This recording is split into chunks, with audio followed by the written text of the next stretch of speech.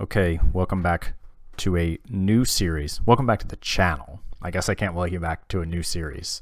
So welcome to a new series. Welcome back to the channel.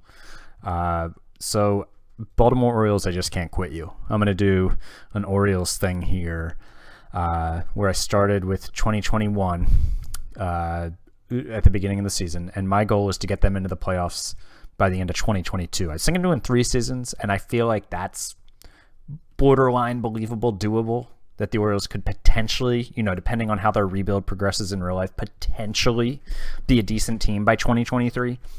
So I felt like me, you know, making way more trades than Michael Elias will make in real life, I could get them there by 2023. So I want to do it by 2022. It's not going to be easy at all. I think I'll probably fail, but let's give it a whirl. One thing I did do is I retired Chris Davis, so I do have a little bit more money left. I went into commission mode and retired him. I feel like that's fair. He retired, and I know the Orioles are paying him some of that money over the next X number of years. The next X number of years. Say that 5 times fast. So you know, I know that's not 100% realistic, but I feel like it is more realistic than keeping him on the roster. So let's get into it. This team's not very good, and this team is going to be in the postseason and next season apparently. Chance Sisco is.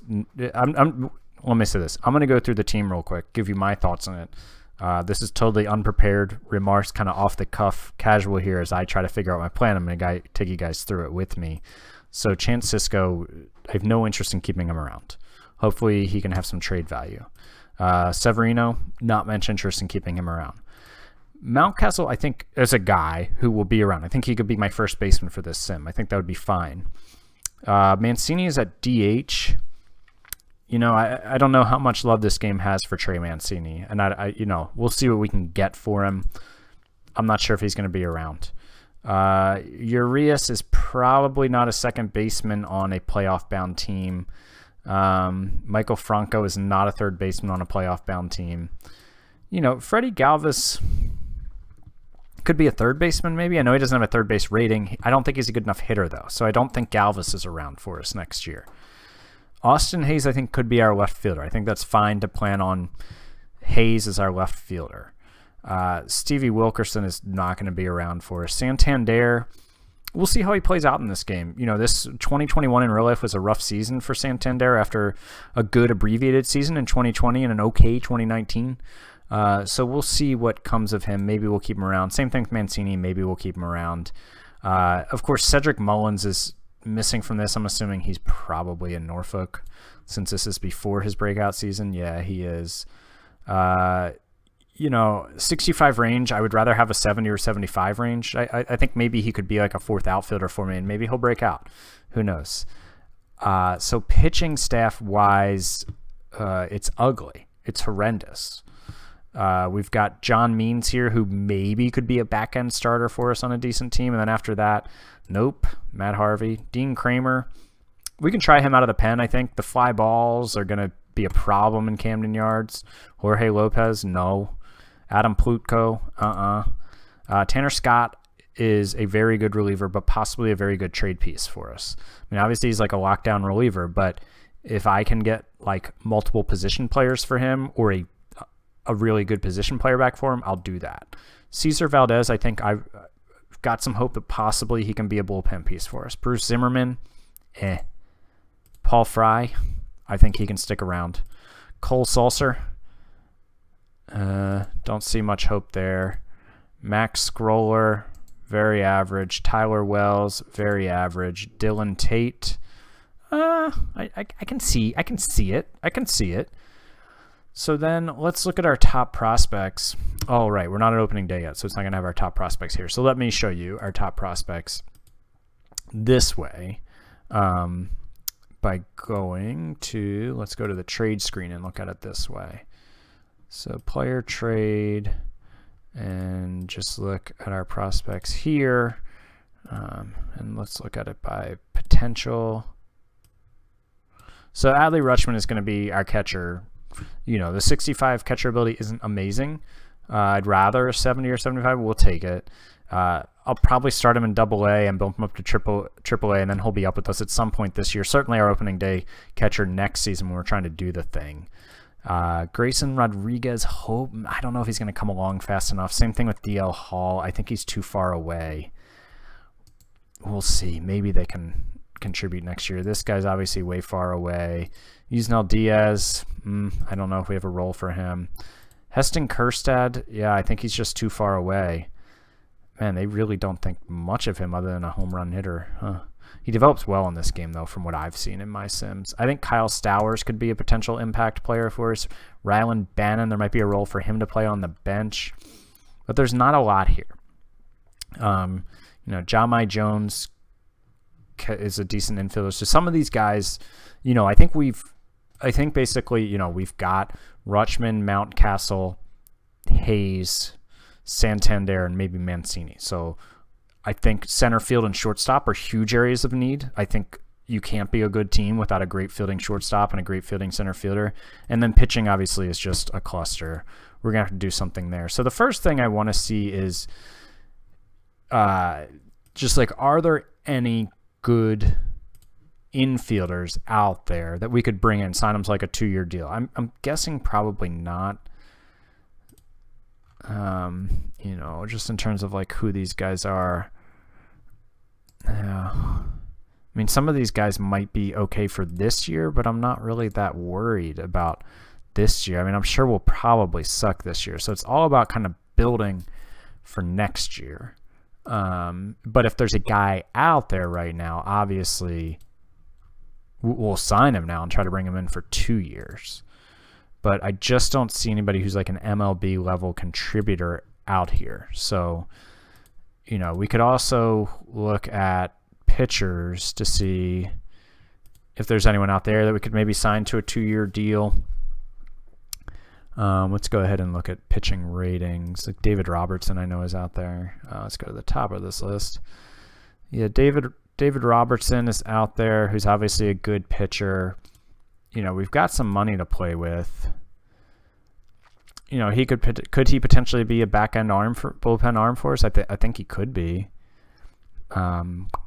Yeah, so that's one guy we could consider. I think Jake Thompson looks like a decent cheap starter. What I think I might want to do with these guys and sign them to 2-year deals with next year being an option year, and see how they do this year. Try them out in Camden Yards, see how that works for them. Salazar I'm not in love with because of this low movement in Camden Yards is an issue. He's fragile. He wants a good amount of money.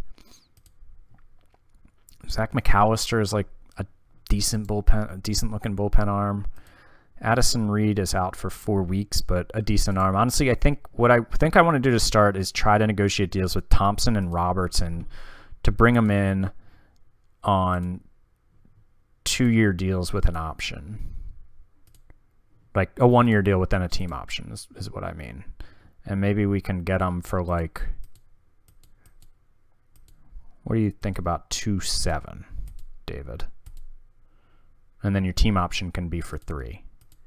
And we'll give you... All right, sorry, I forgot that when I start messing around the keypad, some of the shortcuts in OBS then stop the recording. But anyways, I was recording for thought I was recording there for a couple minutes where I wasn't. So David Robertson's not interested in a 2nd year on his deal.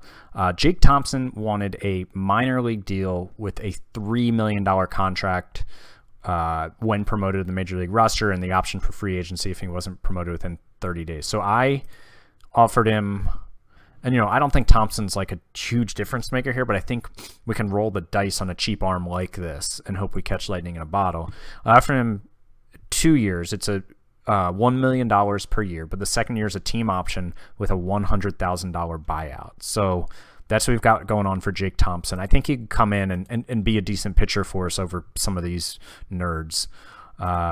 So yeah, I'm going to mess around some more with this team and kind of maybe make some trades and come back and show you guys what we're working with. It's going to be interesting because it's kind of like, well, we're not all in right now, and we also don't have many trade chips. I guess I could trade away some of the players further down in the minors, but that doesn't really feel all that realistic to like be like, all right, well, Grayson Rodriguez isn't going to make it for me, so I'm going to trade him. But I do have some guys down here who will probably not be difference makers for me. I just don't see any of those guys doing a thing for me. Some of these guys I suppose could come up and be like role players for me. Or maybe, maybe we'll have some breakouts. We need some breakouts. We do. But so I'm going to try to make the postseason by the end of 2022. You can see we are basically redoing this thing from the ground up. Of these pitchers, I don't know, maybe 2 would be on our postseason roster next season if we made it. So yeah, I'll jump into it here, and let's jump ahead and kind of I'll lay out more of a detailed vision for you guys. Okay, so been hard at work here in the warehouse for the O's, trying to make some improvements on this team. I haven't pulled the trigger on any deals yet, but basically I went around looking for how I could fix shortstop and center field for the next 2 seasons on a reasonable budget. Looked at second base as well. Also looked at pitching. Pitching right now is hard to come by. Obviously, it's always kind of hard to trade for pitching. But, hopefully as we move into the season and teams put players on the trading block and things like that, it'll become easier to acquire pitching. And maybe I'm paying a premium earlier in the season. In some ways, I feel like I am for the position players I'm trading for. Actually only one of them do I really feel like is that steep of a price. But so I started looking around. I went to the MLB player list here, and I was looking at not left fielders, that's for sure, shortstops and their fielding ratings, and just sorting by infield range. And Ahmed was super expensive to get in a trade. Iglesias was super expensive. Lindor obviously isn't happening. But went down here, Miguel Rojas, who is one of the 4 shortstops with a 75, or 5 shortstops with a 75 range. And I found a deal for him that I think I like. Rojas is, the 75 range is obviously his big thing. Is he is 32. He's 32, so a little older, but he's under contract this year for $5 million. Next year, team option for 5.5. And I also have Victor Mesa, who I don't think is a major league player at all, but basically his outfield range just intrigued me. It seems like a good guy. You can never have too many guys with a 75 range. And while, I'm not even sure he can hit in AA, based on what my scout thinks, OSA is a tiny bit higher. I figured it doesn't hurt because they were willing to throw him in for nothing. So the biggest piece we're giving up here is Chance Sisco, who really has attracted a lot of interest on the trade market. But I looked around, and basically I think Rojas is the best player I can get while not giving up a lot more with Sisco, because you'll see in a minute, none of the other players I'm giving up are too steep of a price. I could, looking at packaging Sisco for like a number 2 starter or something, it just wasn't happening. I was still having to include way too much. So while Sisco is one of my better trade pieces and Rojas isn't like a superstar player by any stretch, he addresses a need and fills a need for us to hopefully make the postseason by next season, by 2022. So the other pieces I'm giving up are Thomas Eshelman, who is a AAA pitcher who will probably, he'd never pitch for me, so that's fine. Harold Arias, who's an 18-year-old. Maybe not a guy if I was doing a long-term sim that I'd be looking to trade, although he's a fly ball pitcher. He only throws 91. But it looks like he has some decent potential. Only rated at 25 overall, but these individual tools look pretty decent. Maybe just a reliever if that changeup probably won't develop.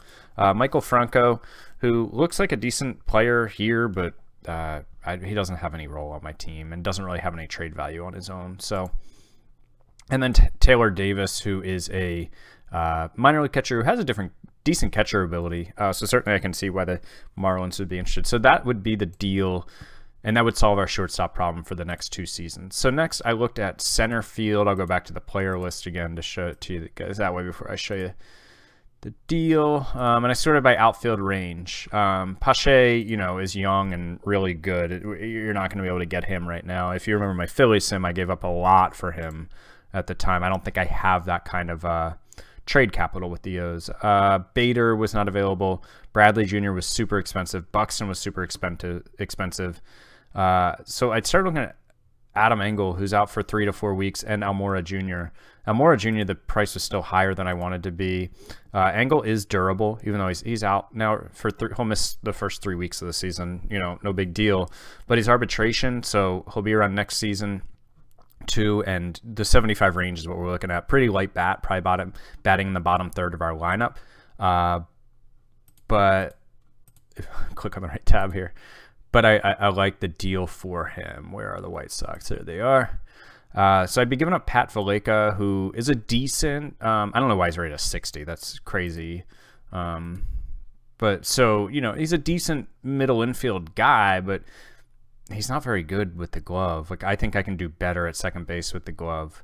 And so Adam Hall, who is an infield prospect who's just 21, who doesn't look great, but you know, just not a guy that I see in my plans at the moment. So I'd be getting Engel, and I'd also be getting Cody Hewer, who looks like a really solid reliever, making the league minimum, super good movement and ground ball, which of course we like in Camden Yards. So that's that deal. And then I started digging around looking for a second baseman, and I was surprised to see that I could get David Fletcher from the Angels for a reasonable price. And just for those wondering, I can't remember if I said this earlier, but I have the trade bumped up 1 notch above the default. And so Fletcher is he's a really good second baseman. I mean, a 65 range, 75 air, double play and arm are both above average. He's got good work ethic, good intelligence. He's only 26, and he's under contract on a really cheap deal. So Ramon Urias was the main guy they were interested in, who looks like, you know, if you squint hard enough, I can see a player that they maybe think is cheaper than Fletcher and getting back other pieces too, who could adequately play second base for them. I don't see that. But Jordan Westberg is an infield prospect. He was the Orioles' first round? Yeah, first round, 30th overall, like a supplemental pick in 2020, and looks like a decent player in real life, glove first guy. Nick Cufo, who it looks like a decent catcher, the 60 catcher ability. But we don't need him. And then Keegan Aiken, who is an Orioles real life pitching prospect. He was a first or second round pick in 2016, and he actually pitched for the O's in real life this year. And he really struggled, but the last month and a half or so, he pitched pretty well for him. But extreme fly ball in Camden Yards in this game is just not going to work for me. So, you know, one thing I didn't look at is, like, is there something else I can get thrown in here? In terms of, they already have Jared Walsh is pretty good in this game. I was hoping maybe they like underrated him, but that doesn't appear to be the case. Max Stassi has a decent catcher ability. So yeah, this is something I didn't do with them. Or, you know, Alex Claudio has really good movement. He doesn't have any stuff though. Oh, he's a free agent after the year too. I don't know. We could always see how he plays in Camden Yards. They're willing to put him in. I actually don't hate that deal given his really good movement. Yeah. I don't think we're going to do anything else here. Nah, I don't want to add that salary. I think Claudio is actually a good add for basically nothing. You know, we're not giving up anything, just paying a little salary. And I'm basically just interested because of the ground ball, because of the 75 movement. Might play well in Camden Yards. My guess is that I don't bring him back, but maybe he'll have a really good year. Maybe he'll mesh really well with the pitching coach, or, you know, and we'll bring him back on a cheap deal. So basically this we'll bring in 2 relievers, Claudio and Hewer. Is it Hewer, the guy from the White Sox? And then Fletcher, Engel, and then from the Marlins, Victor Mesa, I forgot about him, also Rojas to be our shortstop. So I feel like with this we'll solve second base, shortstop, and center field for the next 2 seasons.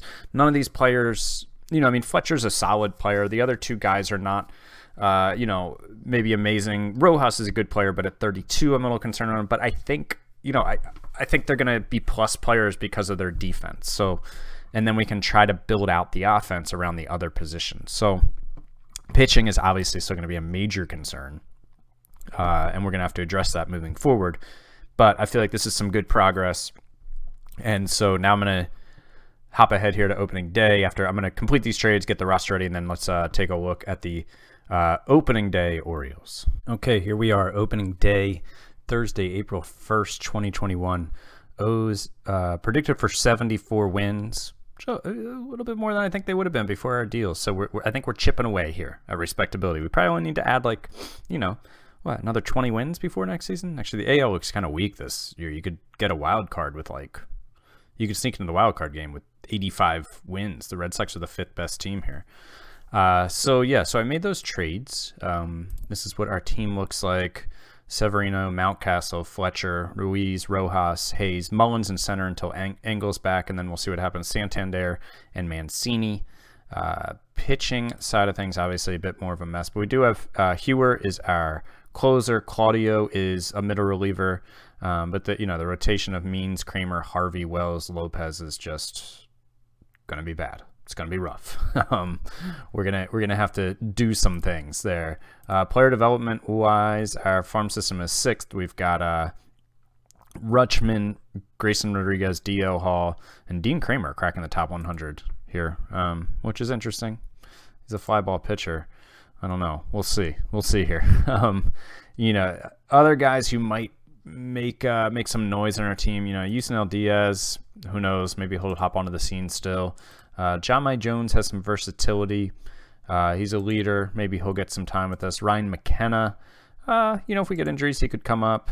Caden Grenier is a good glove first guy who's bad. I don't have much faith in. Taron Vavra looks okay. Rylan Bannon, his bat looks all right. Tyler Nevin, a decent looking bat. No stars here, but certainly guys who, if they have a pop-up type year, possibly could come up and make a difference for us. Not big difference makers, but I think you know what I mean. So that's the squad moving into opening day. I haven't looked at the trading block yet to see if anybody's been added. Yeah, some guys have been added. So, starter wise, not really anybody here who I'm too interested in. Gray is a free agent. Urena is a free agent after the year. So a bunch of guys on expiring deals, which is what you would expect. Matthew Boyd, that movement's not going to work for us, an extreme fly ball pitcher. Batter-wise, Kurt Suzuki is a decent catcher. Nomar Mazara, not really adding anything to our squad. I don't really think there's a lot out here for us. I mean, CJ Cron obviously is a huge power bat, but not much beyond that.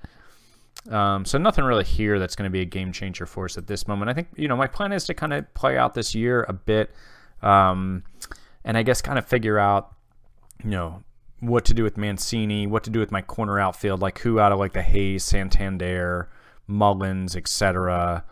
Guys are going to be around. Is Mountcastle going to be a difference maker for us? And we'll bring up Adley a little bit into the season probably. And pitching wise, I don't know what to say about this. This is going to be a challenge to make this rotation even just competent, but hopefully we can work some magic here, and a year from now be looking at a much different pitching staff. So I'm going to go ahead and hop forward here. I think for the next episode, I think probably pick it up maybe in July and see what's going on, see if there are any deals we're going to make. We do have, David Robertson did come back to us wanting to reconsider. So, and for a much cheaper deal, we offered him 2 years, $3.5 million. With $2 million being this year, $1.5 million next year as a team option with a $300,000 team option. So I think he would be a good addition to our bullpen. You can see here he is here. I think this is a good pitcher even at 35 who could make a difference for us in the back end of our bullpen the next 2 years at a very reasonable price. So thanks as always for watching. That'll do it for this episode. We'll see how the 2022 postseason robust Orioles are doing here about at the halfway point through the season in the next episode.